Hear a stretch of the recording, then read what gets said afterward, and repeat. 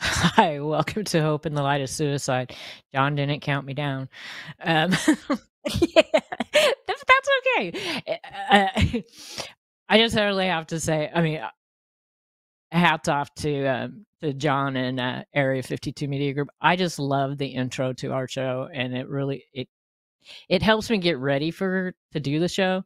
So it's really good. But anyway, I don't know the drill after 3 years. So one of our sponsors, of course, Area 52 Media Group. If you want to do your own podcast and do what I'm doing, not exactly what I'm doing, but um, please get a hold of Area 52 Media Group because seriously, they're really awesome and they can help you get set up and do this. I would have never in my wildest dreams or nightmares figured I'd be number one doing the show when we started the show 3 years ago, let alone now where we're at, being able to do the show from the foundation office. It's just really great, really great. And one of our other sponsors, of course, is DeLynn Gaston with the mortgage firm.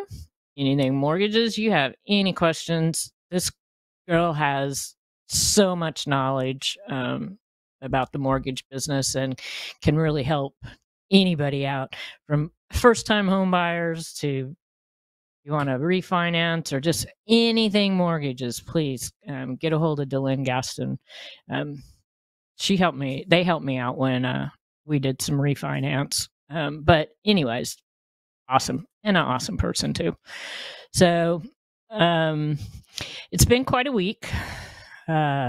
Like I said, last week on the show was just around the anniversary of 32 years that Bobby and I had moved here to Newport Richey, and of course, April 8th is the anniversary of his death, which we just had that anniversary. And on the same day was the new moon eclipse. Really kind of weird. That's what I took from my camera. Of course, you didn't see. I didn't have the right filters, but I kind of did this backwards, and I just thought it was a really cool picture from the eclipse. And so I just kind of chilled most of the day, watched the eclipse off and on. I was going to start to do some different things. So I had in my plan to go to a couple networking meetings, but then as the day approached Sunday night, I just was like, nah, I think I'm just gonna just stay home and chill. I don't mind being by myself. And that was my better choice for me, for my mental health. It Yeah, I couldn't do what I had planned to do, but that's okay, as I just wasn't ready. I was ready for what I did, and my first phone call was my neighbor for her answer the phone, mental health check.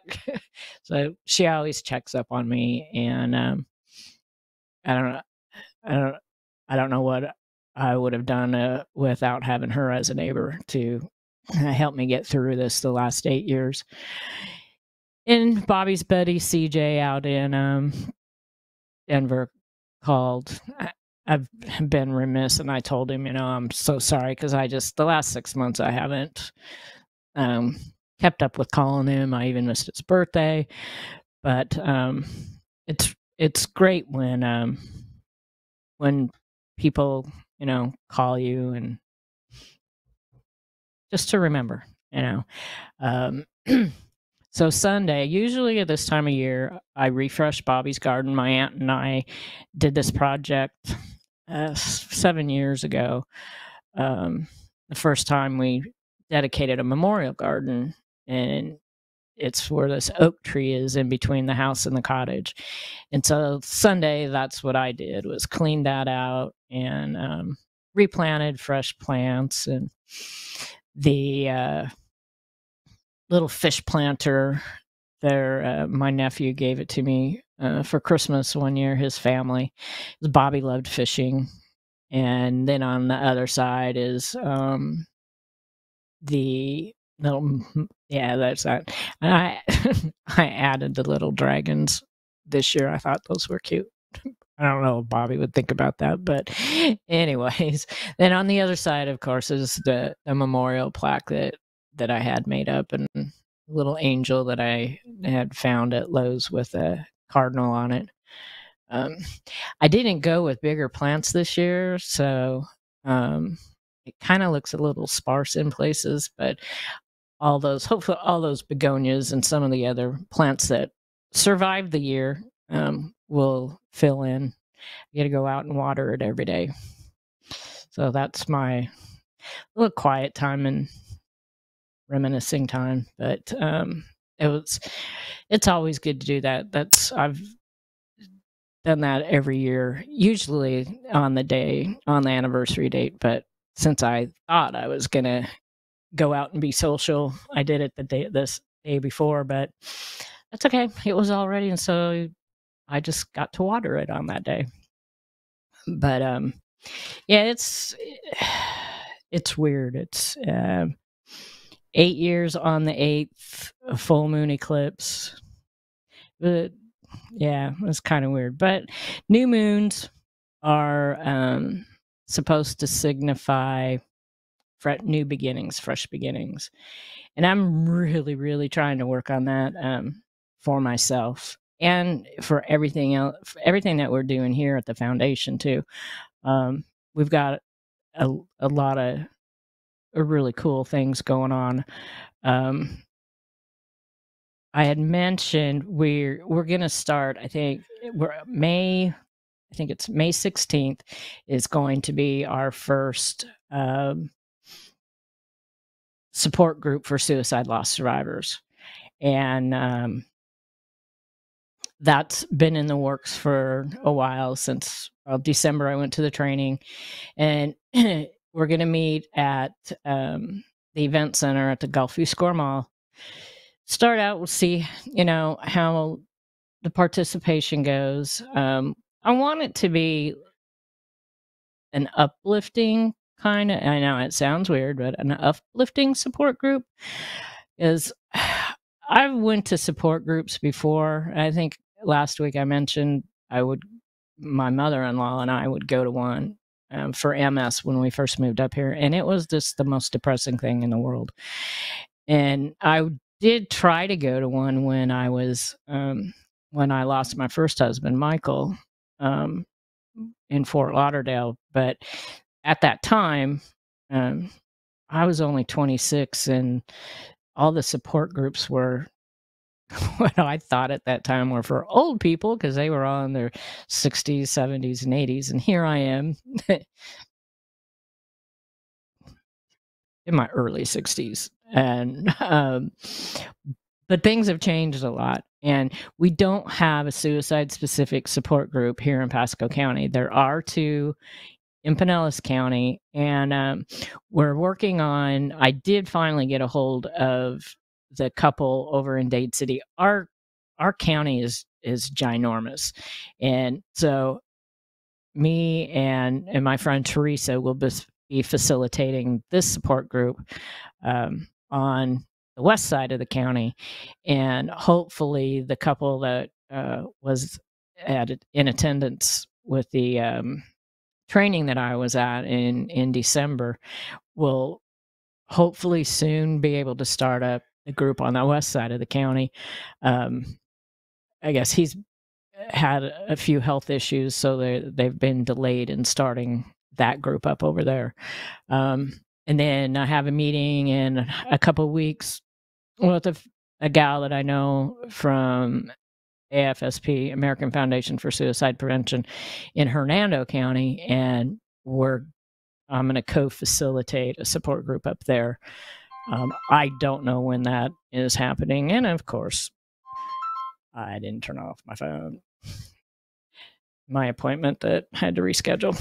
Anyway, so we have a lot of things like that beginning to happen, and which is a really positive thing. We've been able to share this information with other groups that we are partners with, like Zero Suicide Partners of Pinellas County, Zero Suicide Partners of Hillsborough County, the Acute Care, Pasco Acute Care, and our SAFE under the Alliance for Healthy Communities here in Pasco County, our suicide, it's not a support group, whatever you call it. Anyway, it's another, it's a bunch of organizations that work all coming together to help battle this thing.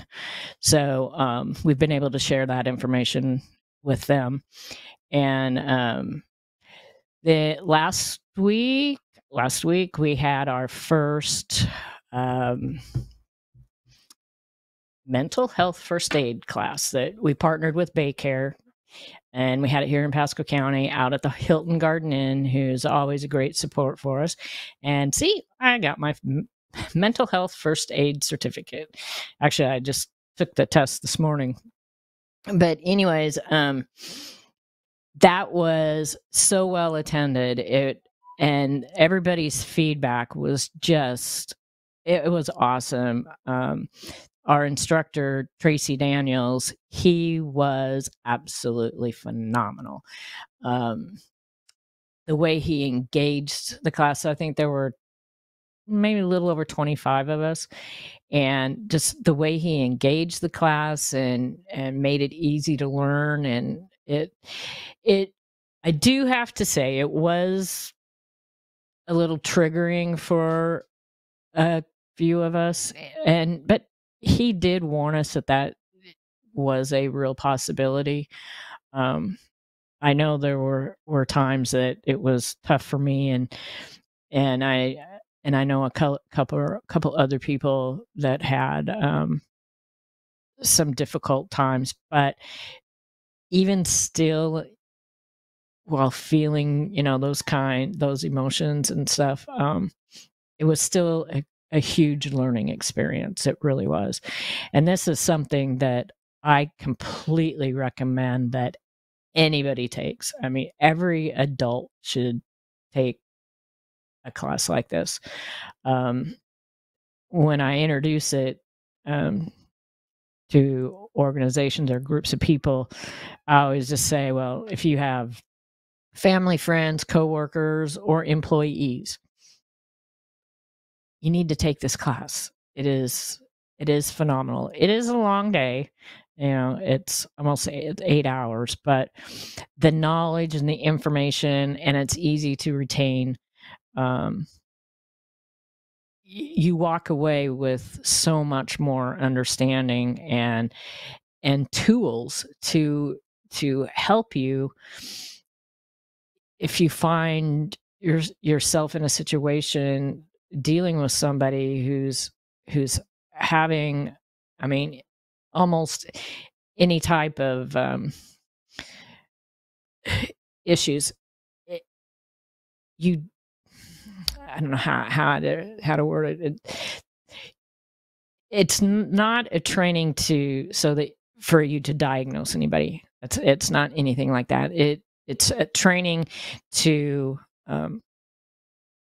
show you what to look out for, how to talk to people in certain situations, how to direct them towards the help that they need.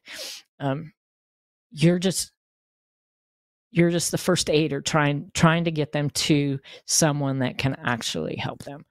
And it, like I said, it's just a phenomenal training course. So it was so well received, and we had several people contact me that they wanted to take the class, but they couldn't do it on that day. And I actually, when I was looking for a location to hold it, I had contacted the college, and they had to get back to me.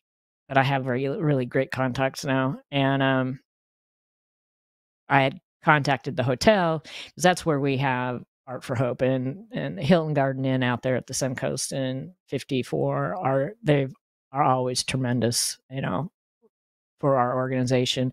And once again, they were. We got the room, and Lunch was good. I love the chef out there. He's just so great. And everything ran smoothly. We had everything we needed. Um, it was good. So, but before the class, college got back to me, and they were like, "Oh, we want to do it." And I'm like, "Well, I already got a location, and they're not charging us." And then the college was like, "Well, we weren't going to charge you either." So I already had this running through my head. We have like at least 4 people already that want to take the class. So I contacted Baycare, and I knew that funds were running low, so I didn't know if we would be able to do it. And they came back to me last Wednesday, the day after our class, the morning after our class, to let me know that we were approved for funding for another class. And so we're partnering again with Baycare and with Pasco Hernando State College to hold another mental health first aid class at the college. I just, excuse me, love our campus. And so it's going to be held in the conference center. And as soon as I get the flyer, I checked my emails earlier to see if we got the new flyer, but I haven't received it yet. So as soon as we get the new flyer, we'll get it up on. I didn't even put the last one on the website because it went so fast and we really filled up. So I think if we get it soon enough, I'll get it up on the website and it'll be on all our Facebook pages. But it is a local event. It is an in-person event. So you need to be here, come here, and in order to take the class in person. We did some role playing, some just the tools that he used to teach us all this information was so good in order to help us really retain it. It made it really easy to retain all the information. So you do have to take you get certified with this, but you have to register through the foundation in order to take the class for free, and otherwise it's $100 charge. But we get this book, and after the class, you go online and take a test. It was really good, and the test is like, I don't know, about a half an hour. Like I said, I took it, and I was pretty confident with all my answers, and then I did pretty good. I got 100%. So I was pretty happy about that. So I wanted to make sure that I had gone in and done it so that anybody that was in our class, if they have issues logging on or trying to figure it out, then I can help them in case they need help getting their certification, which is good for 3 years. So I'm glad that we did that, and we can offer that to the community. It's like I said, if you can find anything like this in your community, please participate and bring the information to the community. Like I said, our feedback was phenomenal, and I'm really happy that we were able to bring this to our community. And so hopefully, if we can help out Baycare with some of the funding, I haven't got approved yet, but I did a letter of intent with United Way of Pasco County to see if we can get some extra funds to do this again next year, like maybe two classes next year, spread it out a little bit more, but that's what my hope is. So so we can get more people to learn and not to be afraid, and not to be afraid of talking to people and asking them questions. Yeah, it was good. So, and it kind of helped me getting into this mindset and coming into this time of year. I was at an acute care meeting with Pasco County, and we got the suicide numbers for March. We had 4 suicides that were this is reported from the sheriff's office, so we have 2 other reporting agencies that I don't have the information from.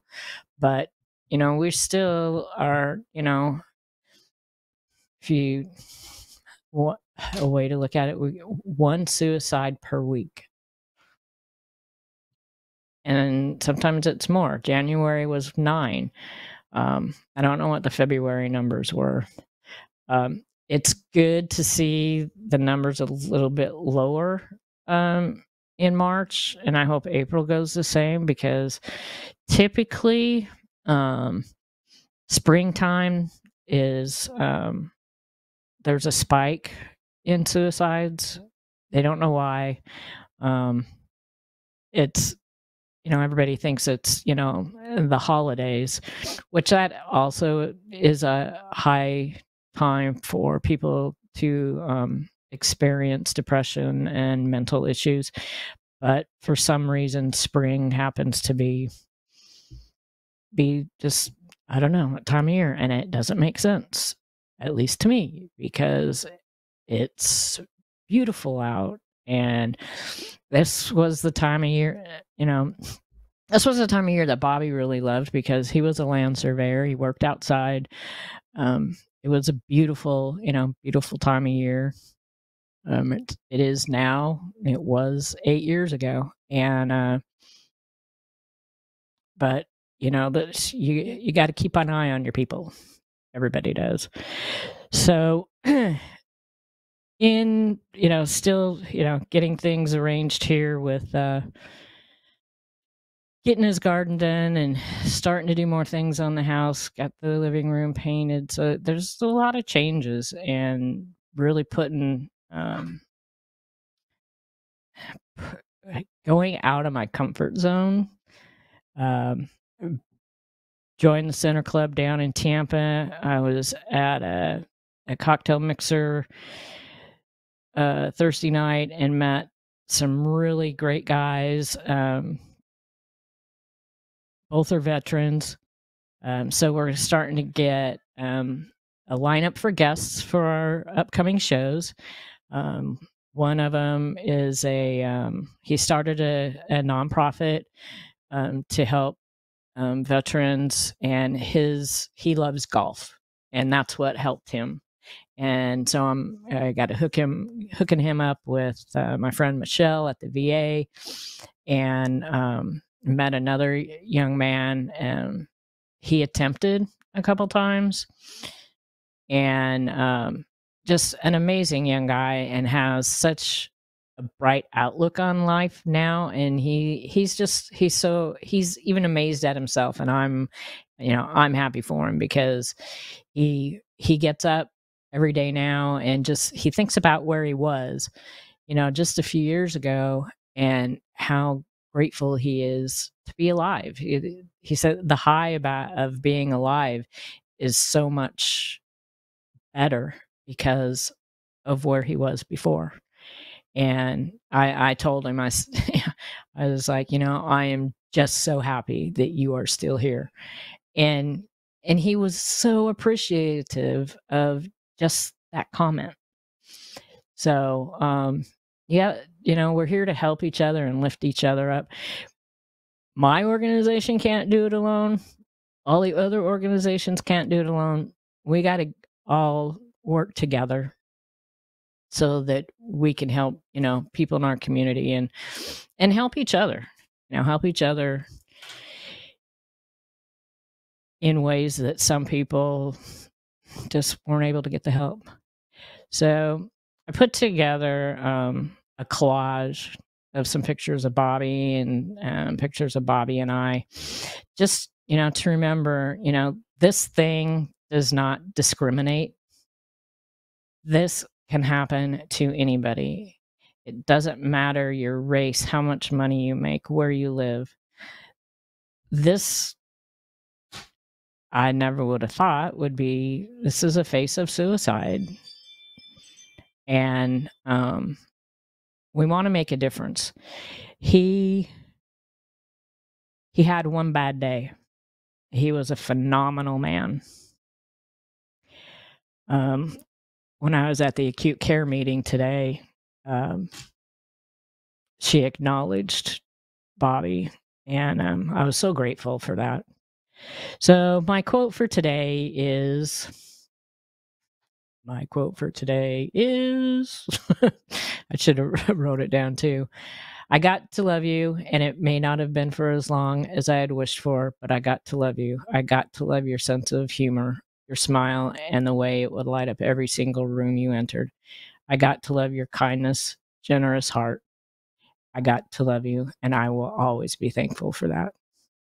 So remember to put these numbers in your phone, have them available. You never know when you're going to need them. And it's better to have them. We even did it at our mental health class for the people who didn't have them. So just remember, there's always hope. And I love you, Bobby. Thank you.